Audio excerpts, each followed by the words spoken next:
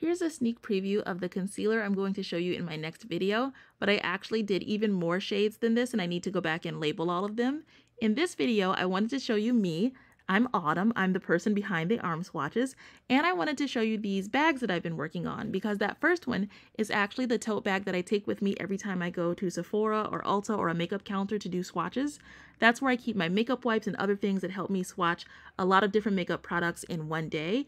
And so I decided to add even more designs to my Etsy shop, and I really like these.